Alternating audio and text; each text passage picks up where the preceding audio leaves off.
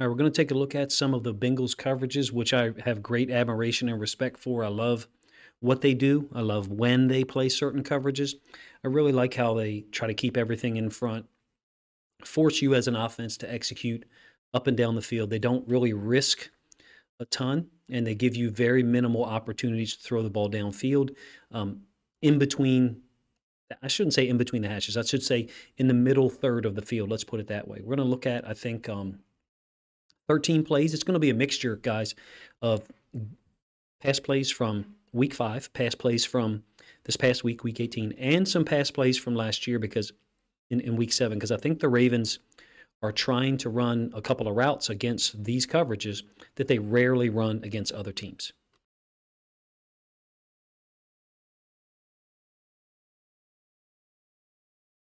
All right, now that we got the plays loaded up, obviously week 5 of this year, you've got a Z hide concept for 9 yards to Duve.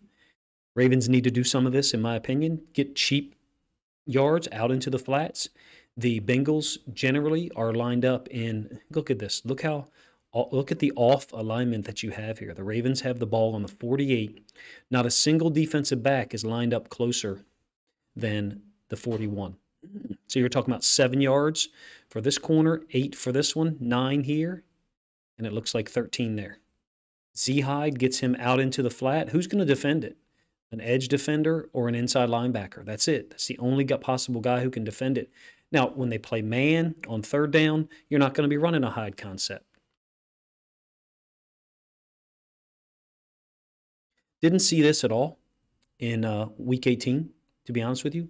What I do like about it is you've got Ricard who can block the edge defender, kind of gives the edge defender a block to react to. And then now the inside linebacker, in this case Pratt, is the player who has to help defend it. And he's got a problem there. He's got run action away from him. Simultaneous to that, a route that I'm going to talk about that the Ravens have run multiple times. Now you're going to say, Demarcus Robinson is wide open. Well, he is, but the ball's already been thrown. But this route combination, the deep over with a clear out route from the front side, but that clear out route goes inside of the corner. So the corner releases it to the safety. That's the whole point here. This is intelligent design by the Ravens to match the level of intelligence that the Bengals play with. These deep over routes, the safety for the Bengals is going to take. The corner's generally going to zone that off, unless it's man, obviously. He's generally going to zone that off, and you can see that's what Eli Apple's doing. So then he would help with, the matching deep crosser from the other side, but that's not what this is. It looks like it, and then Robinson is going to take it up the field.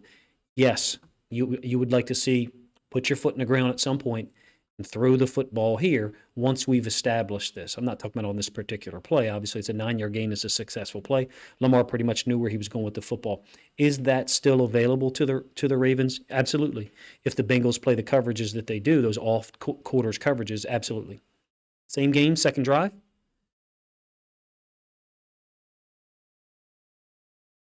Over concept. Ball's got to be thrown, I believe, but it looks like Lamar thinks there's pressure in the interior.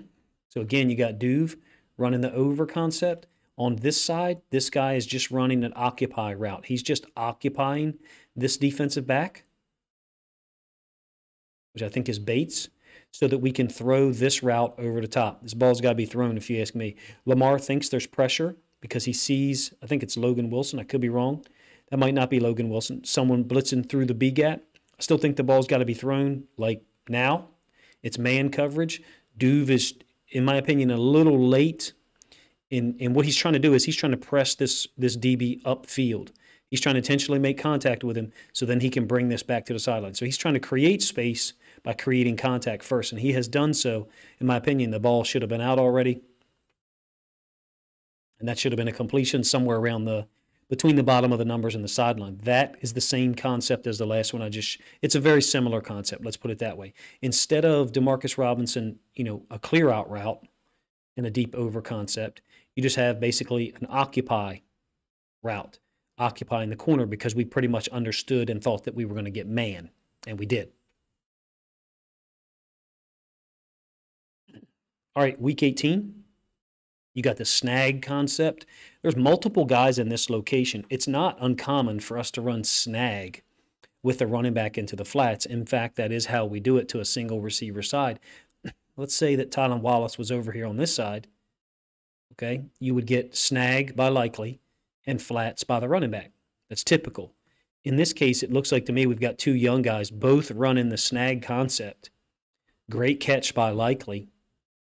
Again, the boundary side inside linebacker would normally be the guy who stays on the inside leverage here, but we've got the Bengals dropping to cover 3, and it's really brilliant how the Bengals do this. I love how they do this and the reason why. So the ball is on the right hash. So the field side is down here. You got more space down here to the field, all right? So what they're doing is instead of dropping, these two to the hash, which is typical for inside linebackers, you would be stressing Logan Wilson in terms of comparing him to a safety and athletically. So what they do is they keep Pratt in the flats to the boundary, less space to cover. Wilson, hash to the boundary, a little bit less space to cover. And they drop down Jesse Bates to the field side hash. Just brilliant use of personnel. So to the field where you have more space, you've got two defensive backs covering that area as opposed to an inside linebacker and a defensive back. This is cover 3, even though Eli Apple is not really getting any depth. He identifies that there's a short inside release there's an inside release by 2, so he understands it's basically going to be man on 1 now. In any case, Pratt overextends it, but he doesn't misplay this. Pratt's playing the flat. He's supposed to get outside of that route.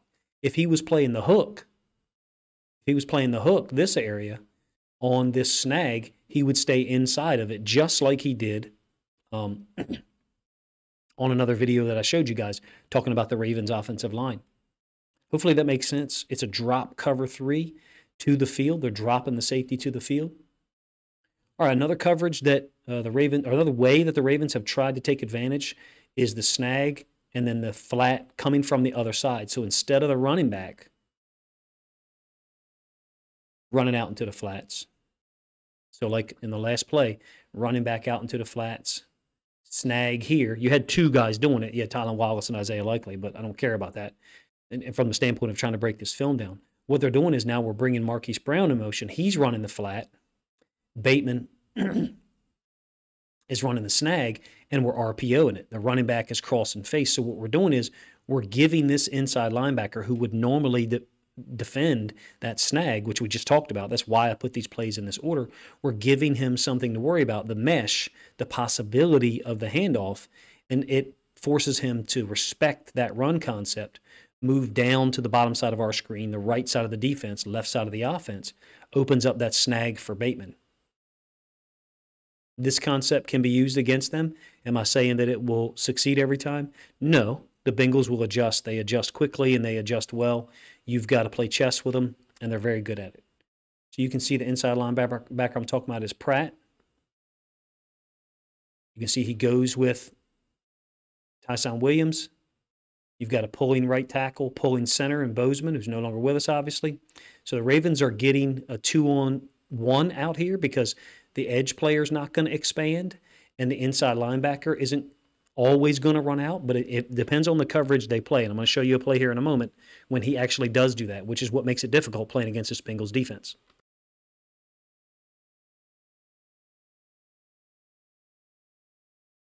Right, again, a deep over is what you would normally get from Andrews in this alignment. That's not what you get.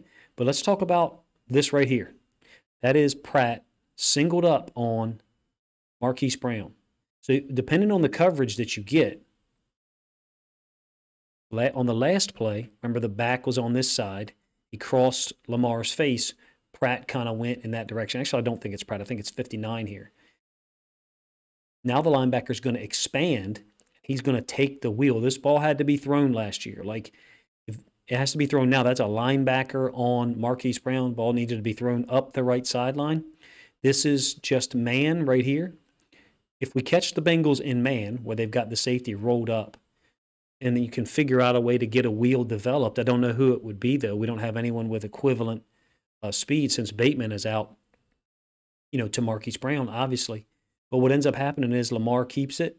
doesn't choose to take that matchup, and he hits Andrews late on the scramble, an amazing play. Again, it's against man, and Andrews has won, and Lamar, keeps his eyes up the field. You will get the end zone angle to see this. It was a great play. I think it was like a 19 or 20-yard gain.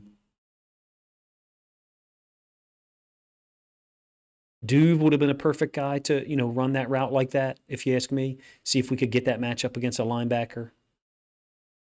Deshaun Jackson, maybe, but, when he was on the field, we had a tendency to be more, pass-based as opposed to the run. All right. Another coverage that they play that is just brilliant, I love, is they'll play cover 3, but then they'll play man. So you're talking about a 3-man rush. This 3-man rush has given us problems. We obviously had the sack in Week 18. Look at the way this distributes. So let's go here. You got cover 3. Here's your underneath droppers. Now, one guy's deeper than the other 3 underneath droppers because he's a safety coming down from depth, and this is 3rd and 15. He doesn't need to be at 6 yards depth from the line of scrimmage. So you got cover 3 here and here. Cover 3 normally has a 4-man rush, but what they've done is they've taken Flowers and put him man on Andrews inside of that cover 3. So you have a cover 3 distribution with man stacked inside of it and a 3-man rush. Like I said, creative, trusting the coverage guys. They have a lot of athletic dudes, back there to cover, even their inside linebackers. You can see Flowers stacked on Andrews, clearly getting ready to play him man. Usually bring him in on 3rd downs if they're going to play man on a tight end. We get a sack. Really, I don't think there was anyone open there. I didn't really look at it from the all-22, to be honest with you. All right, Week 5, 22 personnel, RPO, putting that linebacker to our right in conflict. So I'm talking about right here. You can see that the Bengals are in their 5-2 or their 3-4 look. They're matching our personnel. They're matching our 22 personnel. But the cool thing about this is normally if this was Marquise Brown, the play I just showed you, he's going to run a wheel. But we've got a tight end here. So he's not going to be able to get out there and threaten in that manner.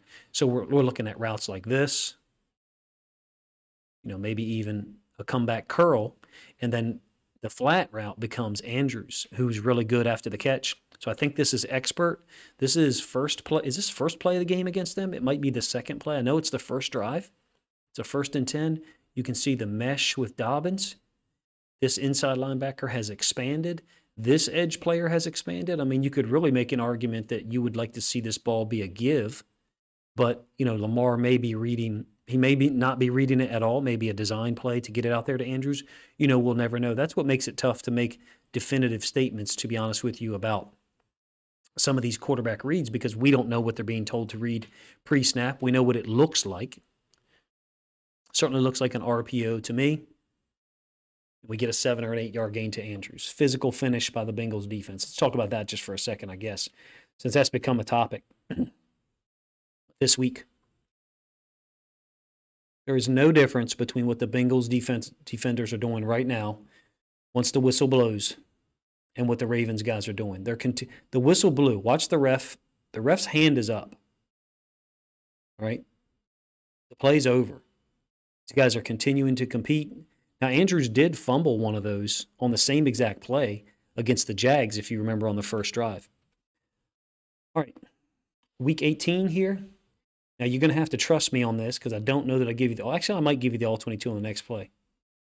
This is mesh, and again, the Bengals are dropping guys out in coverage. They're dropping out Hendrickson and also Pratt, who I think lined up on the line of scrimmage. Yeah, there's Pratt. There's Hendrickson. Both of those guys are going to drop out. Ends up being a 3-man rush. 1, 2, 3. Just brilliant use of personnel, if you ask me. Brown tries to fit this ball in there. Again, man, I think there's something to be said about him, man. It's interesting. He's willing to throw the football in spaces where guys aren't always willing to do that. And I mean all NFL quarterbacks, not just ours. Dropping 8 in coverage, clogging up the pass lanes. This is supposed to be mesh, if you ask me. Normally, you got a drag from one side, you got a drag from the other, and they are designed to be next to each other at a certain point. And then you'll normally have somebody sit in the middle of the field once that sifts itself out, once that sorts itself out. this case, Watkins, Kolar, both being new to the offense, at least in terms of games. Although Watkins played for us last year. All 22. Okay, I did give you the all 22. So you'll see it's a pretty bad example of mesh. Don't like it at all because we have so many guys near each other. And he's trying to fit this thing in here to Kolar, with the safety in the corner or outside leverage, essentially zoned this off. Once Robinson goes in, this corner, Cam Taylor-Britt's just going to zone it off. He's going to let him go and look for the other crosser. Brown's trying to fit that in there. Now, this is an example of, with the three-man rush, we've got time here.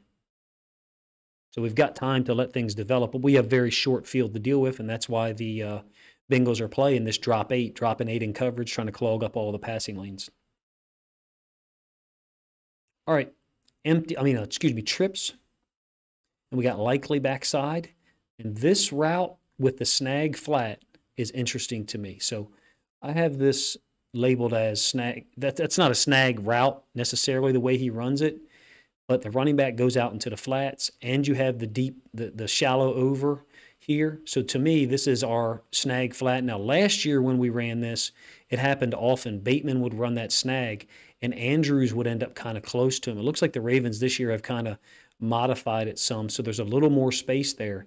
Again, trying to complete a pass, somewhere in this area here, whether it's the snag or the later developing over route by Kolar, which looks like it's open as well against Cam Taylor-Britt. In this case, you get a change of direction by Likely. Little change of direction, and Flowers seems to be looking back at the quarterback, even though this is man. Likely ends up getting a huge gain. Against man, that matchup, to be honest with you, might be one that we want, Flowers versus Likely. But if we have Likely and Andrews on the field at the same time on third down, it'll be interesting to see who Flowers goes to. Going quads is a great option against their coverages. Talked about this in a video earlier this week. The Bengals don't want to move that safety there, generally. 2nd and 9, at least, passing situations. If it's 22 personnel, then they'll drop him down and they'll try to stop the run. It's just versatile, and they can do that from a nickel alignment. They can do that with safeties, anybody. But going quads, if you ask me, is a smart development. So the number one receiver, Robinson, can run, a curl. He can run, 2 to hash, up to hash. Prochet running the wheel. It's not the one he stepped out of bounds on. And then Drake running out into the flats. So what you're doing is you're really stressing this guy in terms of horizontal stress. There's a lot out there going on toward the sideline. And in this case, he expands too much. Kolar sits, boom. Quick completion, 15 yards on a 2nd and 9. The Ravens are going to go quads on Sunday Night Football, but they're not going to do it. They're not going to line up in it. They're going to motion to it with a running back like this. I love it. I think it's interesting. I would almost advocate for you that instead of starting here in the backfield, that Drake should start out here. Get these guys to make their coverage calls on this side of the field and then run him across. I wonder if that could continue to create this horizontal stretch here. Additionally, this is not the route that's run, but you can run snag wheel. So Prochet runs the wheel here. DeMarcus Robinson, 2 to hash, up to hash. Kolar kind of sits it down. I think you could run snag here. And so then what you would do is you would read this defender, see if he gets horizontal width, then you throw it to Kolar. If he does not get horizontal width, then you throw it to the snag, which would be Robinson somewhere in here. If they play it the way that they often do, the Broncos play it this way as well, the snag could be covered by the inside linebacker. Occasionally, the safety will come down and cover it. Then you can look for the wheel. So you would say, well, we need somebody to win that wheel matchup. Well, Isaiah Likely won it against Eli Apple the other day. Would I want Prochet running that against Jesse Bates in terms of a matchup? No. But the idea is, and this route combination accomplishes the goal, is looking for underneath options, deeper options, and at some point, we've got to get our quarterbacks to release this ball downfield up here and give the guys an opportunity to go make a play. Now, there is a safety in the middle of the field, Von Bell, who would be able to be a part of it, don't get me wrong. And when you have this here, easy money, you take it. In my opinion, there are plays to develop against this Bengals defense. They're a little bit atypical, though. The Ravens have got to go a little bit outside their structure to do so, which speaks a lot to the Bengals defense, the quality of their defense, and that they will force you to kind of execute things that you don't want to. This is really cover 3, even though it doesn't look like it. I think it's a pretty bad job by Eli Apple. It is cover 3. Here's your underneath droppers, these 4. This guy, Cam Taylor-Britt, is manned up on the tight end by himself because you have trips here. You got 1, 2, 3 receivers to the side. So this is just cover 3 versus trips. That's all this is. It's a man call on the backside, lock call, Louis, whatever they want to call it. That's why this corner, isn't pushed off further, because he's playing man on this defender. And this corner is pushed off further. Now he has a route developing in that area. You got a wheel by Likely, Prochet running this curl. There is no third route, like remember on the last one that was up to the top of the screen. Drake was out into the flats. Again, this happened often in Week 18. I'd say it happened 4 times, and I've very rarely seen that happen where the fullback and the tailback both end up in the same area. In any case, Brown keeps it, throws it up the sideline. Is that what's the word? Something you can replicate. Is that sustainable? No, you're not going to get 6 or 7 passes like that. But Isaiah Likely makes contested catches. He makes big catches. I think you've got another version of cover 3 here. They're dropping the boundary side D-end out into the flats. And just like with the Ravens, it's a D-end, an outside backer, so he's not going to get as much depth as the second-level players who consistently take pass drops in practice. So to me, you've got curl flat, hook, flat, deep thirds, middle thirds, deep thirds. That's what I see. And we're running 4 verticals. Ravens have run this play dating back to 2020. If you remember against the Colts in 2020 in Indianapolis, we ran this to Nick Boyle, I think it was. So basically what you're doing is you're reading a free safety and you're throwing it over the linebacker level. So you got one tight end running a vertical, another tight end running a vertical, and then, somewhere out here you've got your 3rd and 4th vertical that all those are designed to do is hold these corners on outside leverage so that you can throw it to either this tight end or this tight end, depending on your free safety read. Now, you've got an inside linebacker up at the top. I think it's Pratt, and he's getting a pretty damn good pass drop. So he's underneath of Oliver's vertical, pretty heavy, whereas Wilson's eyes are in the backfield, and he doesn't have the same depth that Pratt does. Brown zips it over the top. 22-yard gain for Likely.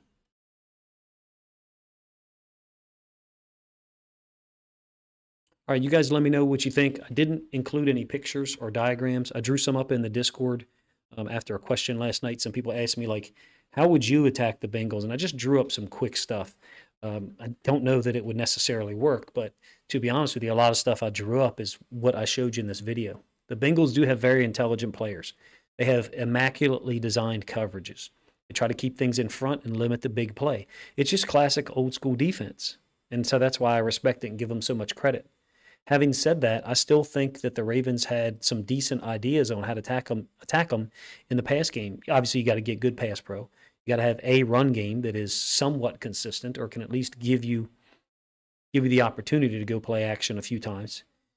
Straight drop back passing against this Bengals defense, I'm not sure that we're going to be able to go 22 of 27 passing. I mean, for real. We might be able to go 17 of 27 and hit 3 or 4 big pass plays. Look, we hit 9 plays of 11 yards or more in Sunday's game with Anthony Brown and no Mark Andrews and obviously no Lamar Jackson. Could we recreate that in Sunday Night Football? Yeah, I think we could.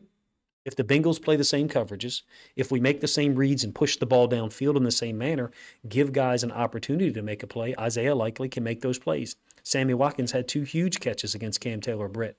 I think Cam Taylor-Britt is a brilliant rookie, and he's really good coming forward and aggressive against the run. I think he's a matchup. I think Sammy Watkins is a matchup problem for him on our right side. You guys let me know what you think of the video, whether you're a Bengals or a Ravens fan. I was trying to show respect to what the Bengals do because I enjoy trying to figure out why they do what they do. Sometimes it's a little random for me, but it generally works out. And let me know what you think of the Ravens pass plays I showed you. and how they might be able to attack this Bengals defense in a way to get them to, 21, 23, 24 points and have a chance to win the game on Sunday Night Football. Appreciate you guys' time.